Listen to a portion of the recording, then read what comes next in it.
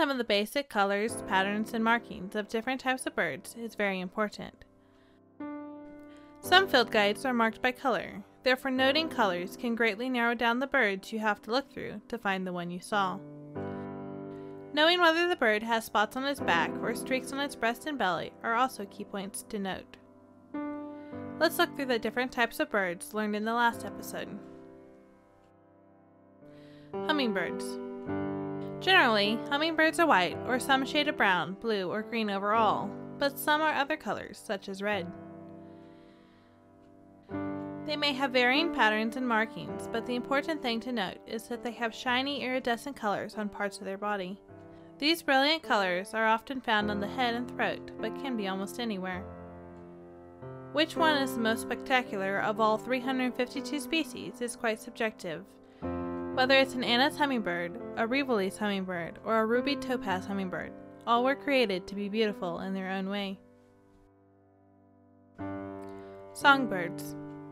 Songbirds come in many different colors. Because this type includes more than half of all bird species, it's difficult to cover everything about them.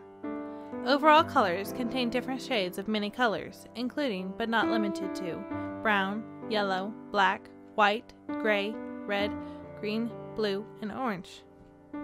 Then there are birds such as the male painted bunting that can look like they have nearly every color of the rainbow. Within the order of songbirds, there are some helpful points. Sparrows are generally more earth tone colors. This helps them blend in with the brush where they often love to hide. Warblers, orioles, and tanagers are generally brightly colored with some exceptions, making them some of the most beautiful songbirds. Each bird has something to tell them apart, though it may not always be a color, pattern, or marking. Woodpeckers. Generally, overall colors of woodpeckers are white or black, or various shades of gray, green, brown, red, and orange. Some woodpecker species have spots or barring on their backs, while some have streaks, barring, or spots on their breasts and bellies.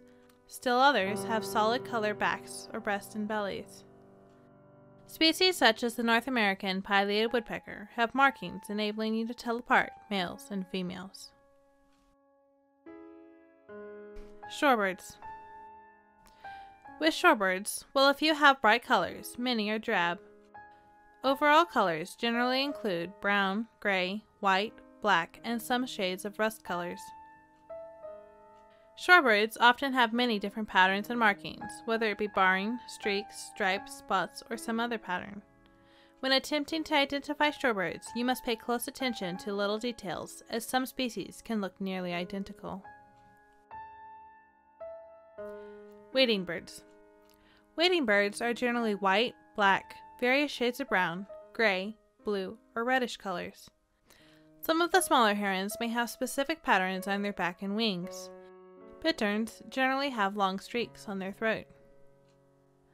Looking at the color of bills, legs, and feet may help you tell apart similar species, such as some of the white egrets. Seabirds. Black, brown, white, and gray are usually the overall colors of seabirds. While some seabirds are a solid color or two darker colors combined, many are a combination of two colors, usually light below and darker above.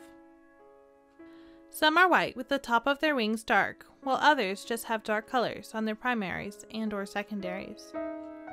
As with shorebirds, many seabirds can look nearly identical, so it's necessary to pay attention to all the markings and get pictures if possible. Swimming birds. Swimming birds are generally black, white, shades of red, orange, gray, and brown. Barring, spots, streaks, patches, stripes, and mottled are usually the main patterns and markings on these birds. Some swimming birds have very unique bills with colors such as pink, yellow, blue, and red, not counting the usual colors of gray or silver and black. Chicken-like birds. Overall, chicken-like birds are shades of black, brown, red, gray, blue, and green. Patterns generally consist of spots, streaks, stripes, speckles, and barring. Peafowl, specifically the males called peacocks, also have what look like eyes on their long tail feathers. Raptors. Various shades of gray, black, brown, white, and red are the overall colors of raptors. The patterns vary between spots, large and small, streaks, and barring. Many raptors have horizontal stripes on their tails as well. It is not uncommon for juveniles of many hawk species to have streaks that the adults don't. Similar species, such as the sharp-shinned hawk and Cooper's hawk, require an observant eye to correctly tell them apart. Owls. Owls are generally gray or brown overall, with a few exceptions, such as the snowy owl, which is white, but may have gray barring. Barring, spots, streaks, and speckles are the usual patterns on these birds. An interesting thing to note is that owls with dark eyes are nocturnal, and owls with orange or yellow eyes are active more around dawn or dusk, though there are a few exceptions to that rule.